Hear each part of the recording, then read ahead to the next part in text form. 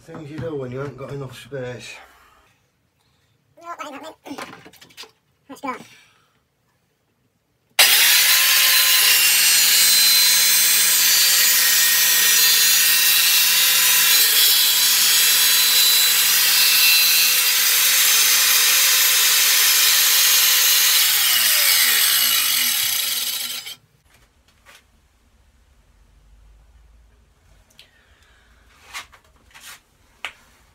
I'm just pausing for a minute. I nearly had a panic attack. This yellow stone I'm leaning on is older than me. It was my granddad's. It was something he made. I thought I'd just cut through it. Oh, I'm about that far off. I'm all right.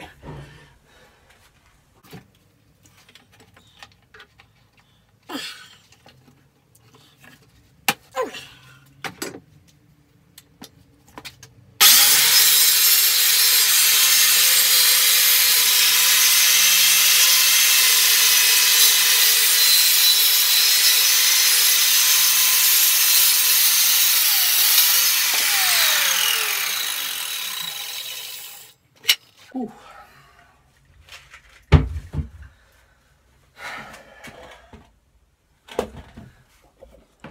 Well, considering that was the first time I've ever used one of these circular stores, I think I've done okay. I was scared to death. That is a monstrous blade, but I'm happy with the cut it's give. Right, okay, so here I've got all the basic blanks cut out for the wine rack I'm making. I've got the two sides, the very top shelf, the shelf the bottle will stand on, and the glass holder where I'm going to cut about inch hole and slots, you know, for the glasses to slot into. So that's the basic pieces cut for the main carcass. I think I'm gonna, at this point, I'm gonna give them a bit of a sand and start working on getting them together.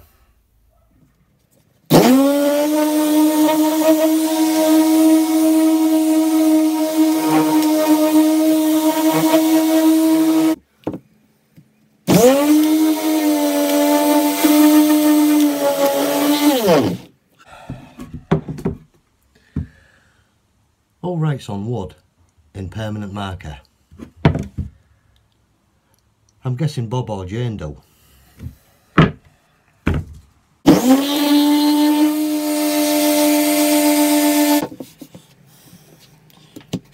Everybody's favourite part of woodworking, sanding.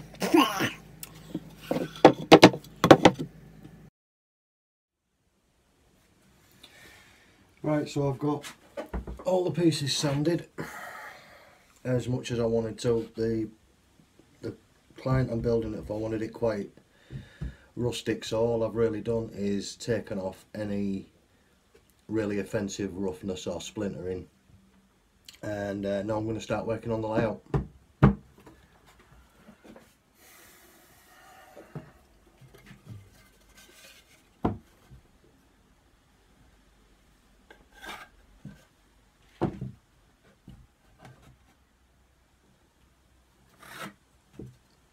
I've actually decided not to use any fancy joints or anything like that. I'm just going to butt joint it, glue it and screw it, and hopefully that'll do the trick.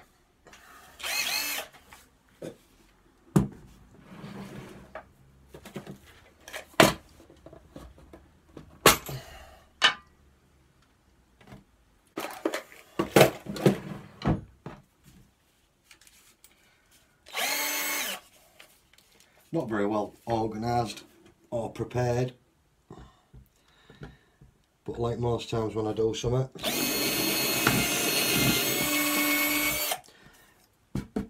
I'm generally winging it.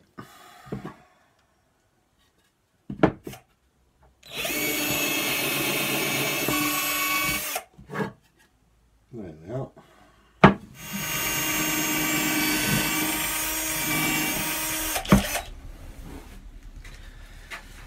Okay, so I'm pre-drilling holes as we go through the bits of wood. It is quite soft wood and I'm quite concerned about it splitting when I screw it together, so you know, this is the next step of what I'm doing.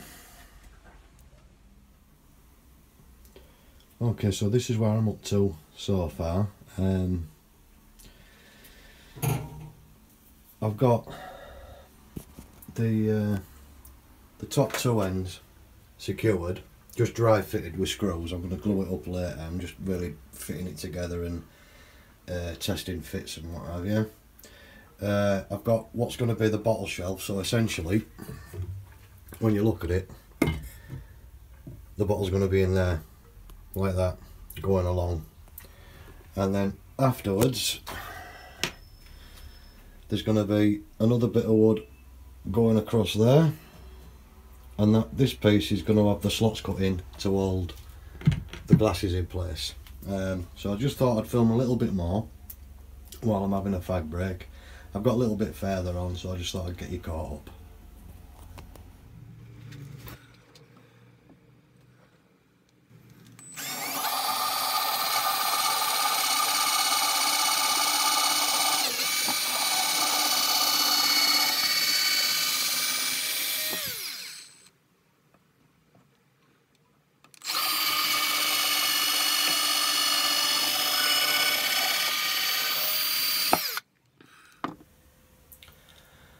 Right, so this is where I'm at the moment. I've got the main carcass put together, just dry fitted, no glue as yet. I just wanted to make sure I got it all square. Wasp. Oh, get off, hang on. Crikey, I hate them. Wasps. Anyway, as I was saying, I've got the main carcass put together. Oh, that was manly. No glue, just dry fitting. I wanted to make sure I'd got it all square and level and what have you. So what I'll do is when I've got the bottom shelf cut and fit with the glass holder slots in, I'll then start gluing it and probably give it another sand down. And I'm actually thinking about adding a layer of stain to it. I did do a test piece.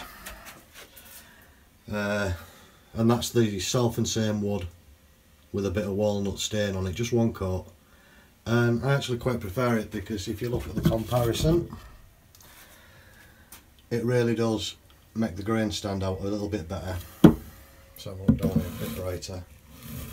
So I'm thinking about staining it, but I'm actually going to ask the client if they want it stained or not first.